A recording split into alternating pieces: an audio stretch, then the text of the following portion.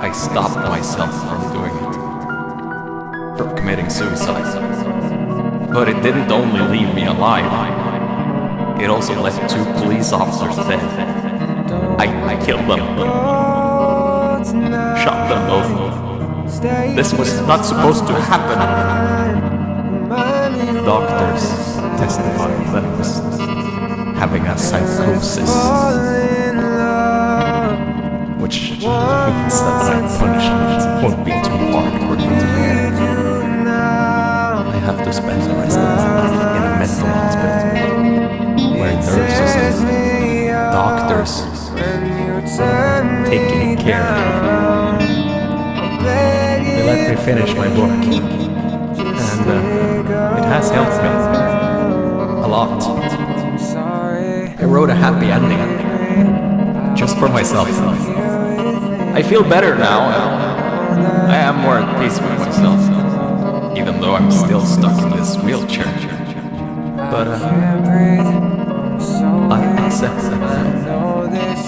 I can never forgive myself for shooting those 2 officers, but I have so many supportive people around me now, so I think I will be okay. Dr. Purnell is mentoring me and is watching my progress. I'm lucky to have him. Sophie visits me every once in a while. When the doctors let her, that is. They still think her visits are too destabilizing for me and that it hinders my progress. I keep on telling her how sorry I am for making her life miserable every time she's here. She just laughs a bit and tells me to stop being so silly. But I can see the damage I've done to her in her eyes every time she looks at me. She found a new friend, one who is there for her and treats her right. I'm happy for her. Though I'll miss the good moments we've had, knowing that they'll never come back.